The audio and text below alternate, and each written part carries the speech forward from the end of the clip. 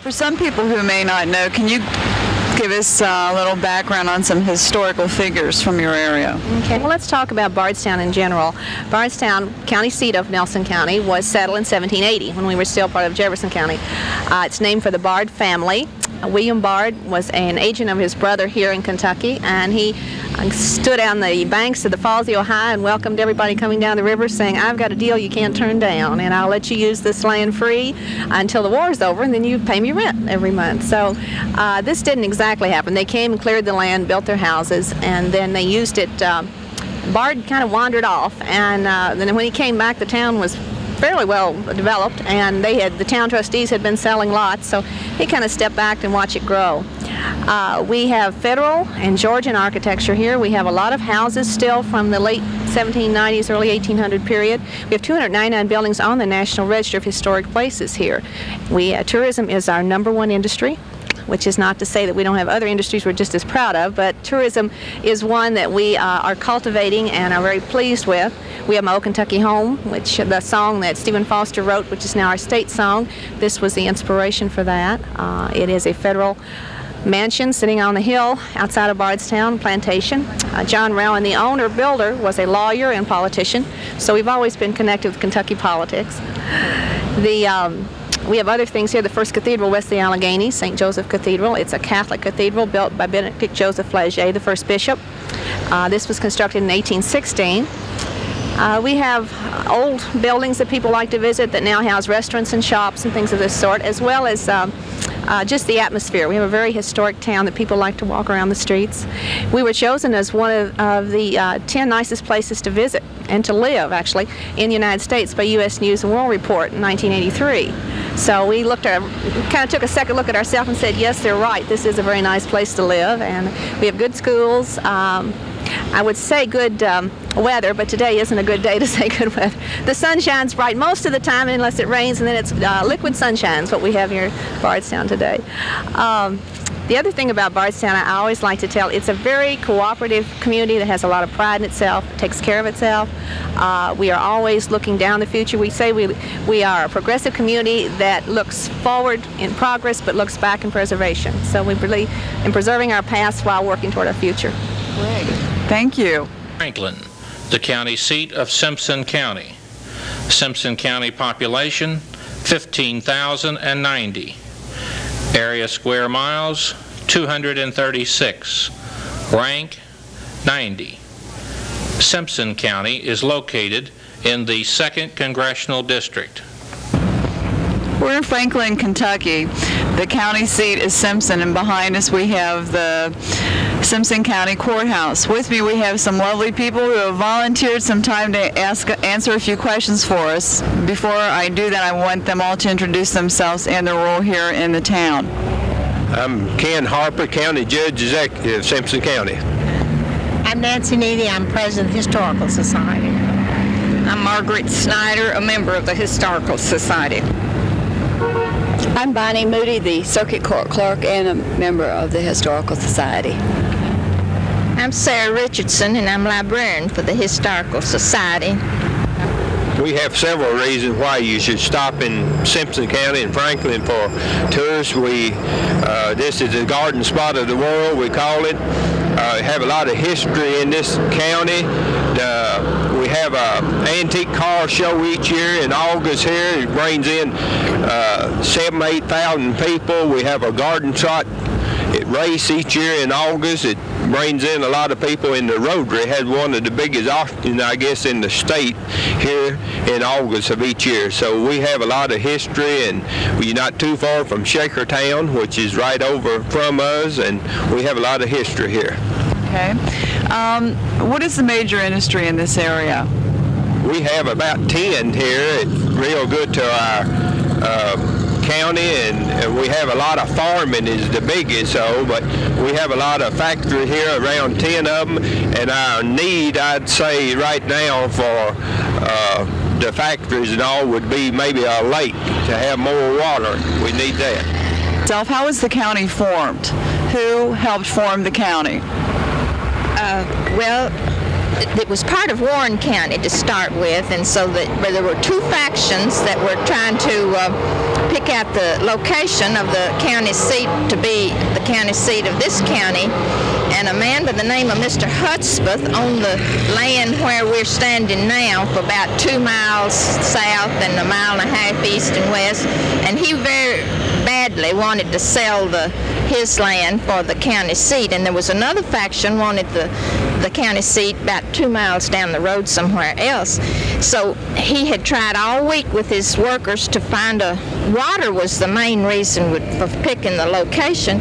So he dug a well, and they couldn't find water. And it was a day or two before the commissioners who came from other surrounding counties were to select one of the two spots. And so he just had his hands to go to the creek, which is about 1.5 miles from here, and haul water all night and put in that well and filled it up, and it looked like a bubbling well the next day. And also he threw a big barbecue for everybody, and the commissioners and all. Something made them favor this spot, but the ironical thing is the well never went dry after that beginning. And the spot of the well is over on the south side of the courthouse yard there, and so we tell that story. It may not be too complimentary to us, but it is an interesting beginning. And so that was the beginning of the county seat in 1819. Okay. The structure itself, from here, is reading 1882. To your knowledge, was there a courthouse before this, or is this the Historical Society has put this book out on facts and phases, and we have another book that tells, or two, that tells the beginning. Nancy, do you want to tell about the beginning of the... I'd rather not. I'm not a native. Okay, I'll tell it then. And they get the sidetracked. That's why they had the first courthouse was just a little log house on the corner of this same area here while they were building the first courthouse. And it, let's see, that first courthouse, I don't know whether it burned down or whether they tore it down, but then burned down.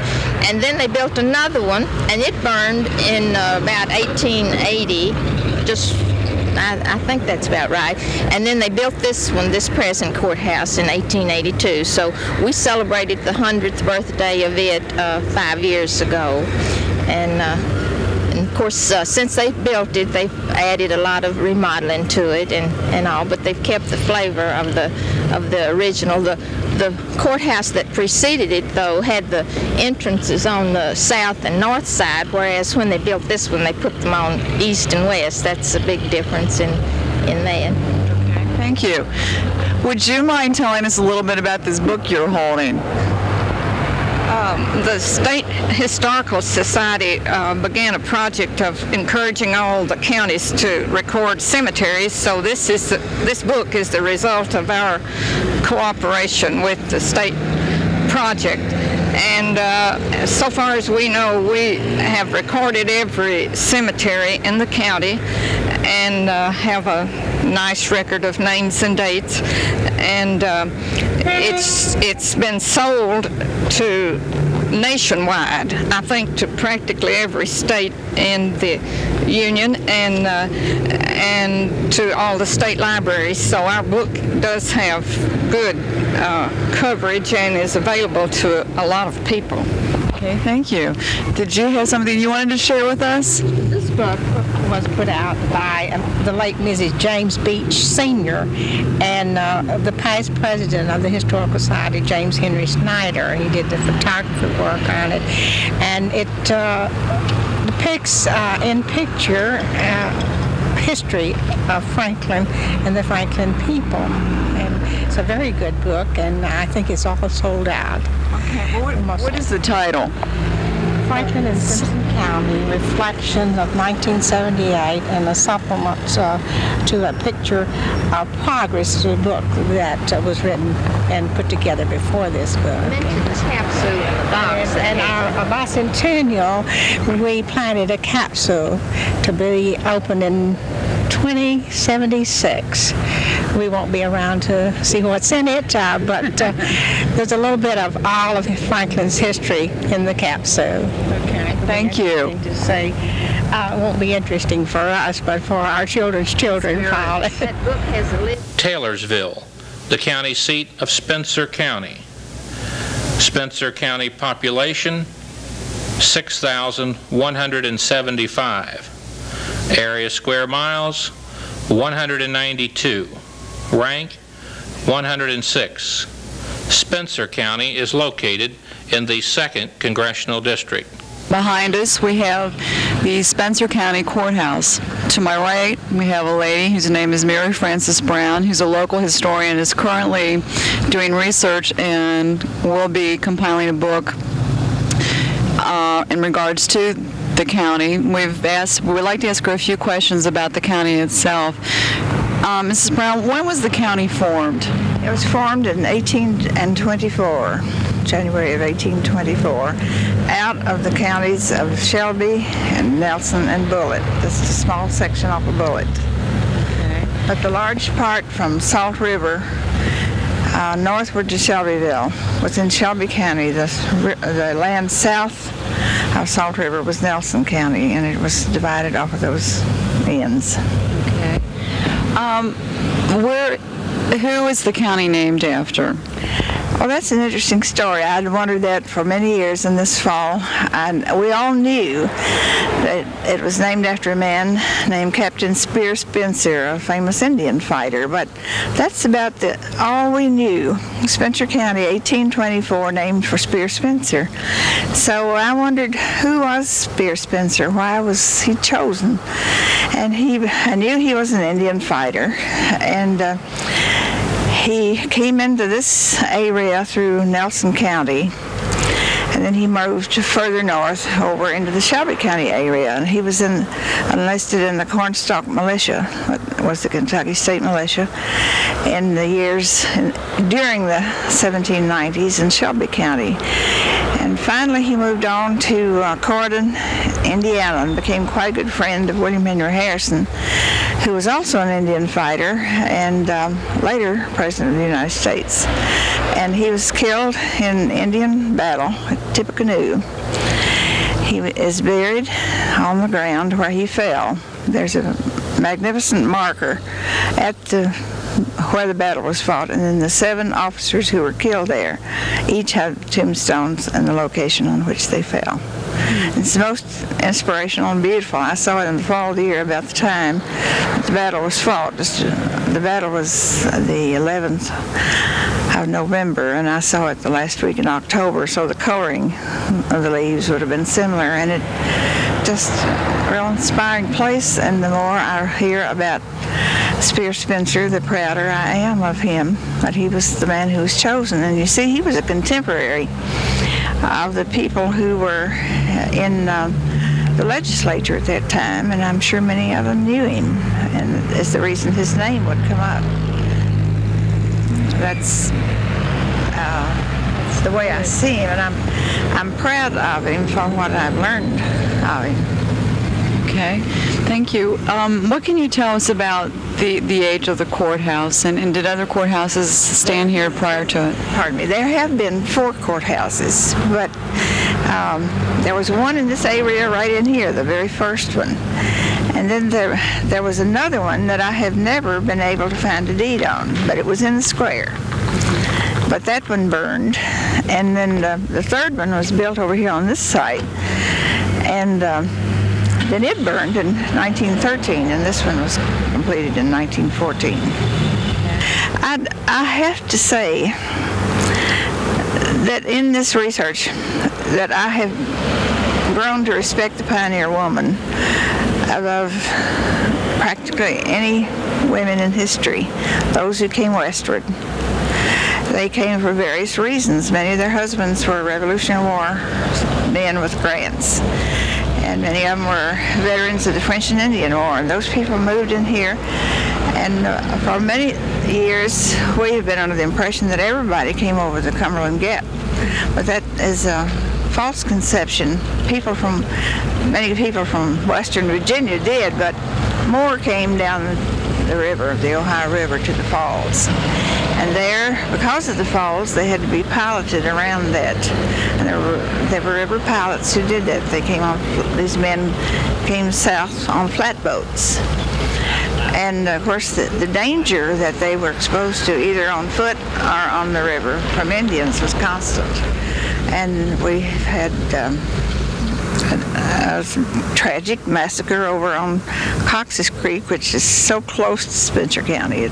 And so many of those people who were well, it was called Kinslow Station, but it was meant it was in the Cox's Creek neighborhood.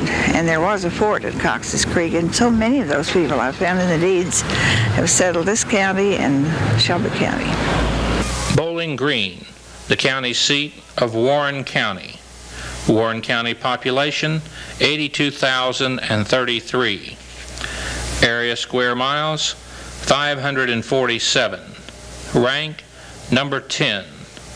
Warren County is located in the 2nd Congressional District. Sheriff Jerry Peanut Gaines, Warren County. I'm Yvonne Guy, Warren County Clerk. Bobby L. Bunch, Jailer, Bowling Green, Warren County. Bill Carter, Property Evaluation Administrator. I could just tell you how far our records go back. Our records go back to 1797, and we have been reorganizing the county clerk's office, and we're real proud to have had some microfilming done of the older records and getting everything more up to date and improvements made.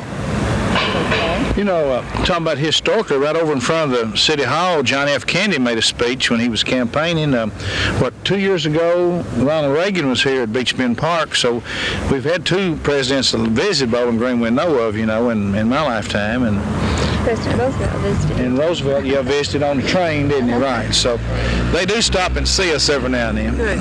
You had mentioned earlier a celebrity who is originally from this area who's in acting now, and I don't... Oh, that's Annie Potts. You know, she's from Bowling Green, you know, played in Corvette Summer and all that. She's in California now, starring in some other movie, I forget one, but she's from Bowling Green. Okay. Why you decided to become a public servant? What perhaps initiated the direction you've all taken into becoming public servants for the county of Warren?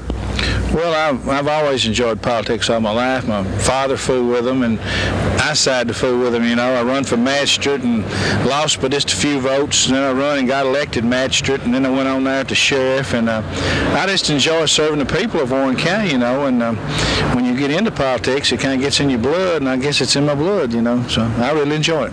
Okay, thank you. Well, as Sheriff Gaines mentioned about his father, my father was very interested in politics, and I watched it as I was growing up, and I worked as deputy clerk in the county clerk's office for over 30 years for only 2 county clerks, and I became clerk in 1986 after Mr. Moorhead retired, and he was deceased at that time. My dad was a magistrate in our district 2 terms, which I used to ride with him on election time when we'd go talk to the voters.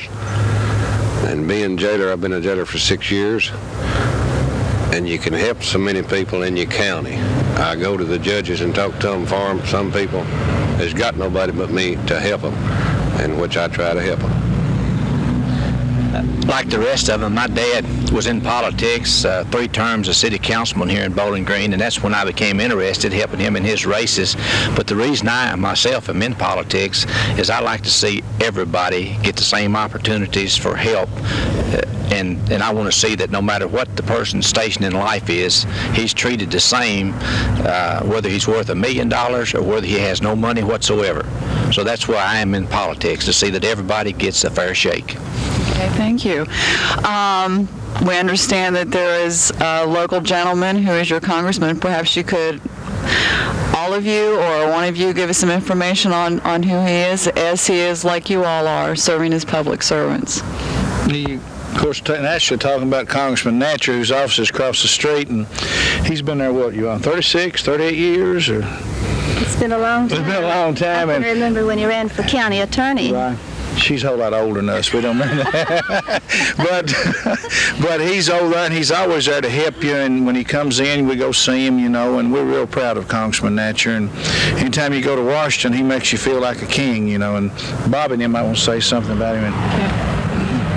Congressman Natcher, I'd be afraid to say how long he's been there, but he's never missed a meeting since he's been there. And Warren County is awful proud of William Natcher. If I could say right now, when I'm finished with politics, I could have the same record as Bill Natcher, I'd be more than satisfied. He's been great. Great. Thank you. Thank you all.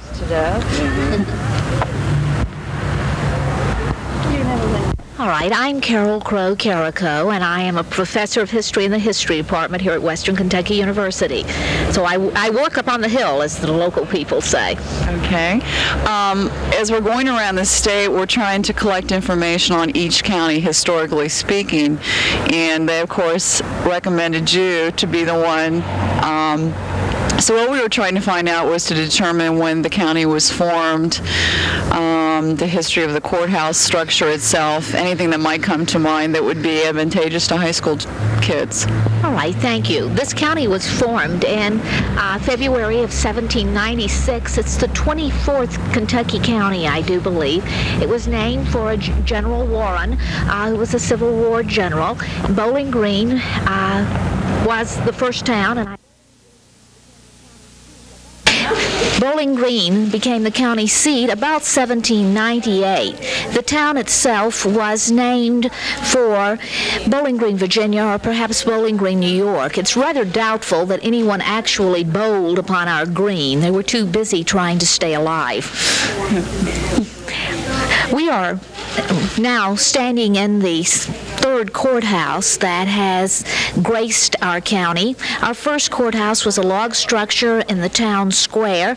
It soon became too small. It was only 24 by 24, and it was raised, and a second courthouse, a brick structure, Georgian in architecture, was built, probably moved into in the second decade of the 19th century, and it remained the courthouse until 1867, when this structure was opened.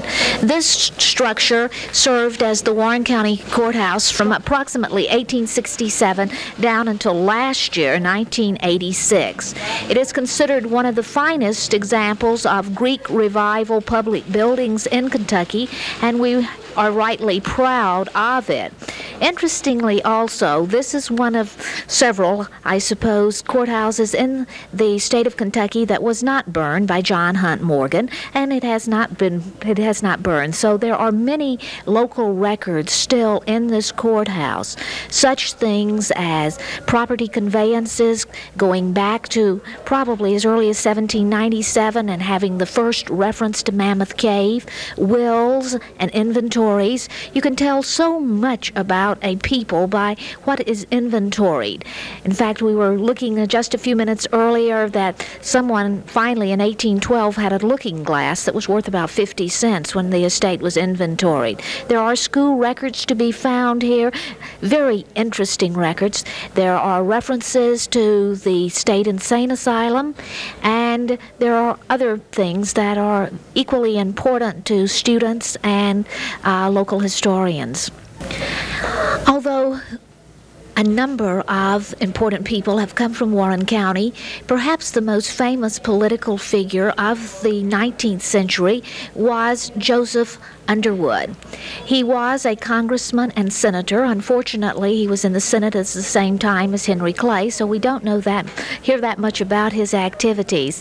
He was a lawyer here in town as well, and he took part in the opening of this courthouse in 1867, since he was one of the few people left who had practiced in the old courthouse as well. Western Kentucky University is deeply wedded to the community. I'm not sure exactly how many people are employed at Western. I would say faculty and staff probably close to 1,000, plus the 13,000 students who are enrolled in for classes on campus. I think we do have quite an impact on the community. One of the best-known local residents these days is undoubtedly Congressman Bill Natcher. He has been a congressman since the late 1950s, I believe, or early 1960s, and we are very proud of the fact that he has never missed a roll call, and interestingly enough, he always seems to be able to operate within his budget and returns part of it each year to the national government. Congressman Natcher is in town quite often, and we are very pleased to have his daughter coming 2 weeks from now to take part in a Southern Women Writers Workshop. Springfield, the county seat of Washington County. Washington County population, 10,253. Area square miles, 301. Rank, 65th. Washington County is located in the 2nd Congressional District. Springfield, Kentucky, which is located in Washington County. It is the county seat, and behind us we have the Washington County Courthouse. To my left we have the circuit clerk. I'm going to ask her to introduce herself. Wilma Grigsby, circuit clerk. Okay. Wilma, what can you tell us about the county as far as industry goes? The major thing in Washington County is the farming. We have several factories here, but the main thing is farming. We asked Bubba Robertson, who's the court clerk, some information about the history of the county. When did you say this courthouse was built? It was erected in 1812. Okay. And Bubba told us that there were 2 courthouses prior to this, which is almost hard to believe, but this in itself is an old courthouse. He also mentioned that the county was formed in 1792. Nelson, Washington, and Marion were all one county. Okay. Wilma, what is the population in the county? The last census was 10,700. Following the admission of Kentucky to the Union on June the 1st, 1792, the first act adopted by the new state was one presented by General Matthew Walton, representative from Nelson County, intimate of Governor Isaac Shelby and largest landowner in Kentucky prior to 1800. The bill was to create and name a new county for General George Washington. This was accomplished in 1792, making Washington County the 10th in line of formation, taking it from Nelson County. At the time, there was no town of Springfield, only a few small dwellings clustered around the Little Rhodes Run Presbyterian Church. Sometime before September 1792, the county's first 7 justices of peace met. They met at the Colonel Hardin's home and elected to hold the first court in the home of Francis Simbrel. By February 1793, the commissioners had fixed upon the particular spot which to erect the courthouse and contracted with Hugh McElroy. Hugh McElroy, of course, built that first courthouse. In 1793, a bill was passed establishing the town of Springfield on 50 acres of land which belonged to Matthew Walton. The log courthouse burned after only 11 months of use, and again court business had to be conducted in various homes and meeting houses in the town and county. The second courthouse was erected by John Dowdell. It was brick, of the pioneer top with gabled roof. It cost 404 pounds, 20 shillings, and was occupied in July 1797. This building burned in the spring of 1814. The little one-room brick clerk's office, built in 1802, was unattached and behind the courthouse. Thus, the irreplaceable documents stored there were spared. Among these were the famed Lincoln Hanks marriage documents. On May the 10th, 1814, the commissioners met on the grounds where the courthouse formerly stood and let to the lowest bidder, Thomas H. Letcher, a contract for building a new brick courthouse to cost $2,500. The courthouse, which Thomas H. Letcher designed and built for Washington County, combined dignity with simplicity. Its 2-story Georgian facade was 5-bayed across the front and capped with a hip roof. In 1918, the court decided it would be advisable to make some improvements in the courthouse by erecting suitable colonial porches on the front and side by replacing the old pane windows with new ones. Frank Burr, who was an architect, advised the court that the proposed plan was impractical and a portico of lower height in the Doric style would be better harmonized with the buildings. This was accepted, and a contract was let to construct the present portico. During the time of this renovation, the iron fence on the west side of the courtyard and enclosing the front yard was removed and ordered to be sold. In April 1966, a sesquicentennial was held commemorating this 150-year-old building, being the oldest courthouse in Kentucky, still being used as a seat of justice. I would like to thank the many people who helped make these historic tapes possible. Historians, elected officials, businesses, Store Cable with their equipment, the many other studios across the state, local newspapers, daily newspapers that helped us in this effort. In particular, Miss June GEIMAN, who traveled some 42,000 miles across the Commonwealth of Kentucky with me, filming these historic tapes. Now we'd like for you to enjoy the history of Kentucky, county by county, as we enjoyed making the history come true for you. Oh, Kentucky, Kentucky County, a place to work and play. Oh, Kentucky, Kentucky County, a place I want to stay. Its far north gate and southern trails came Walker Boone and Kenton too. Kentucky, she is calling, a place of history. Oh, Kentucky, Kentucky County, a place to work and play. Oh, Kentucky, Kentucky County, a place I want to stay.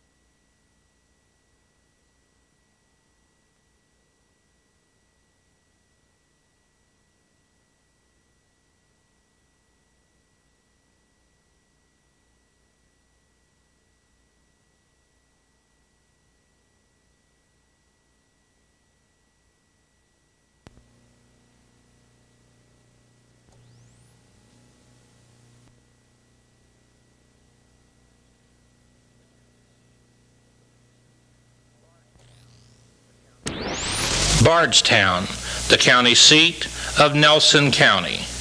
Nelson County population, 29,348. Area square miles, 424. Rank, 27th. Nelson County is located in the 2nd Congressional District. To my right, we have the local historian, Dixie Hibbs, who has been graciously volunteered to answer a few questions for us. Dixie, what can you tell us about the formation of the county? All right, Nelson County was formed out of Jefferson in 1784. Actually began the 1st of 1785. It was named after Thomas Nelson, governor of Virginia. Of course, we were still Virginia at that time.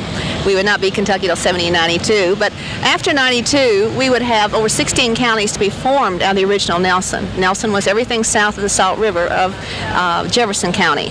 Jefferson was one of the 3 formed in 1780. We are settled mostly with people from Northern Virginia, Pennsylvania, Maryland. Most of them came down the river on flatboat. They are, a lot of them have been here ever since. We don't move around too much. We let the world come to visit us instead of us moving on. Okay. What can you tell us about this courthouse? It's a gorgeous structure. Well, this courthouse was the result of a contest that was run in 1891. The county commissioners decided they wanted to build a new courthouse. So they ran an ad in the Courier-Journal. Architects submitted plans, and they chose this one. This was built by Mr. Lyons, a contractor out of Louisville. He was directed to tear the old courthouse down, which was stone, and went back to 1800, and to use all the stone in the courthouse in building this one. Well, you don't see much stone on this courthouse. It's all underground. So you go down in the basement, and you can see some of the original 1800 stones.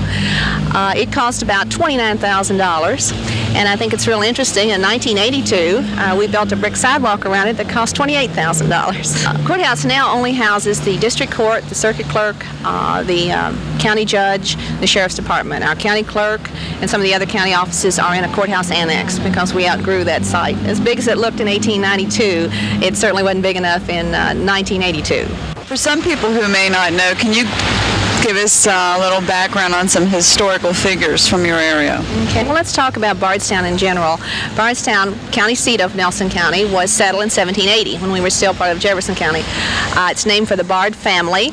William Bard was an agent of his brother here in Kentucky, and he stood on the banks of the Falls of the Ohio and welcomed everybody coming down the river, saying, "I've got a deal you can't turn down, and I'll let you use this land free until the war's over, and then you pay me rent every month." So this didn't exactly happen. They came and cleared the land, built their houses, and then they used it.